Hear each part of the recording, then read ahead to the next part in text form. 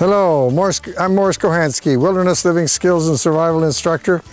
We are demonstrating some bush skills, particularly how to light a fire under adverse conditions here in the back 40 of 4-dog stove.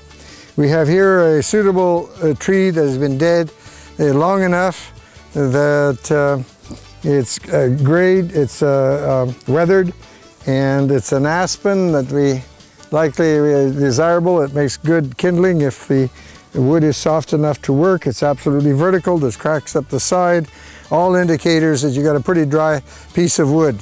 If you have a tree like this, absolutely vertical and at least wrist thick, likelihood is you can shave off the first 1/4 inch of damp wood and then you'll find solid dry wood that will ignite with a metal match readily. And if you get enough feathers going here, which may be sometimes 100 of all I know, and this bundle has been stuck into a pond or into a river to soak thoroughly, you take it off, light these feathers, hold this on there, and the flames and heat are great enough to vaporize the moisture on the twigs and then ignite this bundle. And when this bundle is lit, the Kochanski, the stove, the 7-cup pot will disappear in front of your eyes, even possibly with such a small amount of twigs. As you look at these twigs, they're very porous. You haven't compressed them. If you get a hug-sized bundle, you're sure to create a terrific amount of heat, provided you don't squeeze them together. So the usual spacing, in the ideal sense, is about a finger between every twig. Here it's about pencils every twig, which is a little slower. But at any rate, we're going to make the shavings. Now sometimes an aspen will cure very hard. It is, in our part of the world, it's known as a very hardwood at times, and we try to make these shavings. I'm not going to go whole hog. Oh, I get a feeling that it's going to be cooperative. I have a few cuts that I'm making. Those shavings that have fallen there could be collected and they will ignite very readily with the metal match, with the rod. Pretty soon my cut will be such that the shavings will stay on. I'm trying to even out the surface because it's all wavy here. And it is a tough wood because I can't really get very far in. I can only take thin shavings. I hope I can manage that. Sometimes a tree like this, you'd break it down, take something smoother from higher, and then do the same thing. But use your back as the protection if it's raining to keep the rain from wetting the feathers as you're making them. As I run my fingers on here, I find the wood is exceptionally hard, and this is very, very smooth. Smooth as a baby's tush. And our problem might be that smoothness is something that we might have to overcome. And if I take a baton, I could slice off a 1/4 inch by using the baton, and maybe I might just have to take a break here and try that. There's a nearby tree that I'd be able to break and pound with, because I wasn't sure if that would be that skiddery. There, we now have a piece there, and it doesn't hurt to learn about the use of the baton. Here we can now take a good layer of the hard stuff off, and those chips there could be collected. You could make coarse kindling. Now I'm trying to get past the hardened surface that has been exposed to the air and the drying process. I could actually chip up the whole tree that way if I wanted to. Now, we are trying to stay in the focus of the camera near where we're doing all our filming, so as a result we didn't wander around picking the perfect tree. The cameraman would have had to follow me and probably walked around a little while. At a certain point, you can tell the maturity of the demonstrator when you say, I've got to cut my losses and do something else. Well, maybe we'll say that it might be a lost cause, that we're trying to pick on something that's so extremely tough that you can't go far, so we just leave that, see what this does. You take that smooth piece there, and oh, there, look at that. I wish that it would do that right here, but it's just too hard. And so you've got to seek the alternative.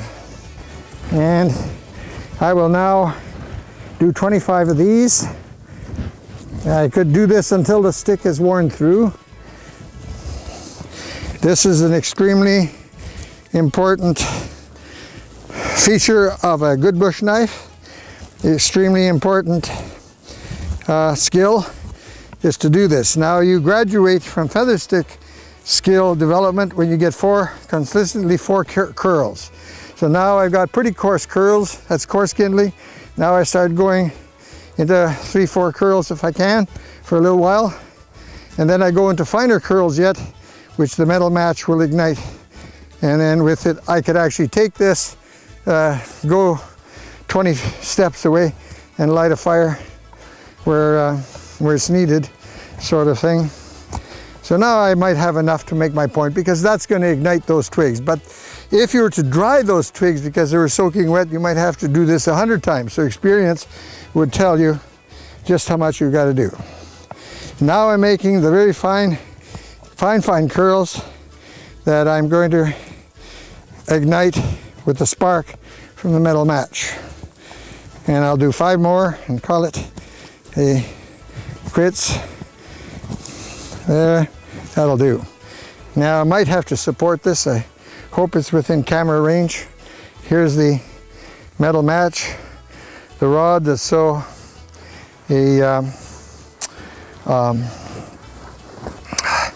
concentrated, so indestructible. You can put this in the fire till it's glowing red and take it out, and they say don't throw it against the rock because it'll go off with a shower of sparks.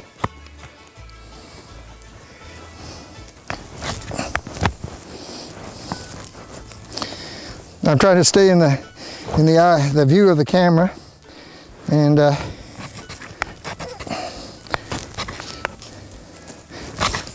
show a little bit of awkwardness, but we will get this fire going. Whoop, there's caught. Now I can tilt it. Now I get it into the flames. And I used, you know, I wanted someone not to realize, because it looks easier than you'd think, and I try to make it a little more challenging. You can see that things are burning off there. Now we hold this right here, like so, and let the flames transfer to the twigs. And in so doing, we have something that in a moment, the fire cannot put that out. So here we have the twig bundle burning. And to prove that you can't put it out, you can wing it as fiercely as you want, like this. I don't want to burn people's clothing with flying twigs, but the fiercest twirling will not put that fire out. It will actually speed it up. There the string burnt through, but I put the stuff on top. If you're going to light a fire, put the 3 biggest logs you have down first, light this twig bundle, and lay wrist thick sticks on top of that. And after they burn down, the 3 logs lay in the ground tend to be burning, then lay your 3 big logs on top. Don't squash your twigs by laying it on top of a bundle like that. Let the material build up, and then you lay sticks, and your fire will be going 3 times faster than anyone else's. And that's how this knife will get you out of trouble. And the more you practice, well, you know, there are people who can swim. Then there are people who are Olympic swimmers. There are people that are currently in practice, and there are people that haven't done things for a while. But anyway, still sticks with me. This is one way of getting a fire going when things are really tough. And 4-Dog Stove carries this metal rod in various types and sizes, carries this knife in great quantity, probably the best buy there is in terms of a knife that is highly suitable to use in the normal camping, survival, and so on. Show me the rod again. Tell me a little bit about the rod. The rod, this may be cerium and iron filings. I usually don't get too technical on that knowledge. I know the original lighter flints were zirconium. So in my part of the world, people still call these zirks, because they're a huge lighter flint. All you have to do is scrape them with something sharp. It doesn't have to be a knife. And it's the scrapings off of the rod that gets so hot and being scraped. The rods may come in something as thin as a matchstick almost, and some that are even thicker, maybe little finger thickness. But this is the standard average. The other thing I should warn you is if these age a great deal, I don't know whether it's the formulation of whatever it is. If it's cerium and iron alloy, it seems that number one, the older it is, the more it tends to be soft. And when you strike it, you often find you do a lot of striking before you wear out the softened part. The other thing, if this is dropped in a wet place where it's damp, it corrodes, virtually almost melts. A rod like this would probably disappear in a year if it fell behind the seat of your vehicle where rain is accumulating, because like it did to me. I found one and I found that there was a quarter of it left because it was laying in a pool of water over a year. But at any rate, the spark is very hot, and training will cause you to develop an appreciation and a feel for what will ignite. Like toilet paper ignites very readily, wax paper. People may carry a piece of folded wax paper for the first fire and then have to do what I just did here for any other fire later. The rod is very concentrated, very indestructible, and very powerful method of lighting fire, because a person trained to lighting fire with this rod will succeed where all others fail. And that is sparking on something that is called kindling. And kindling is something that should catch on fire on the count of 5 when you apply match flame. And then that in turn ignites pencil thick sticks, which in turn ignites finger thick sticks, which in turn ignites wrist thick sticks, which in turn might ignite leg thick sticks. So you got to use that sequence, just like you do with sharpening. From coarse, medium, fine, hone, and strop, you keep working up to larger and larger, thereby increasing your fire in minutes instead of 10, 20, 30 minutes.